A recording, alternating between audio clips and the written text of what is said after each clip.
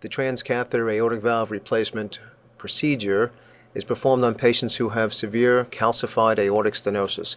And here you see an aortic valve that's not opening well. It's severely calcified and the leaflet motion is restricted.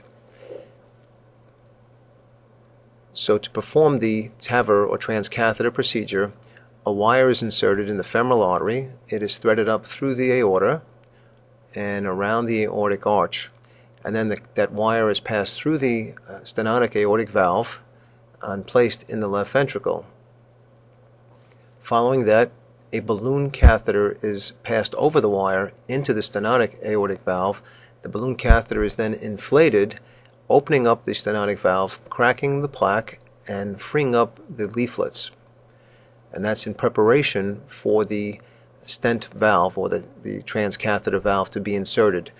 And the first rendition that you see is the first stage of the catheter going in, and then the second stage of the catheter coming through around the aortic arch over the wire, and it's going to insert into the stenotic valve.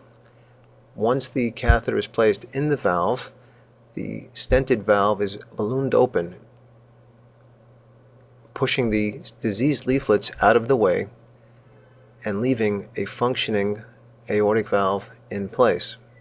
And then the wire is removed, and you can see the leaflets of the aortic valve opening and closing, providing normal flow through the valve.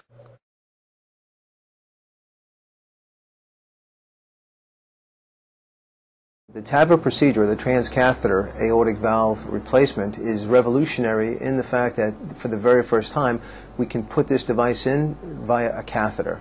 So for the very first time, a patient who needs an aortic valve replacement does not have to undergo major open heart surgery. We can put this device in using a catheter technique similar to an angiogram, similar to a stent. And for patients who are not good candidates for standard open heart procedures, this is a great alternative. So this is really revolutionary. It's a game changer. It's going to be changing the way we think about our patients and about the operative approach to patients.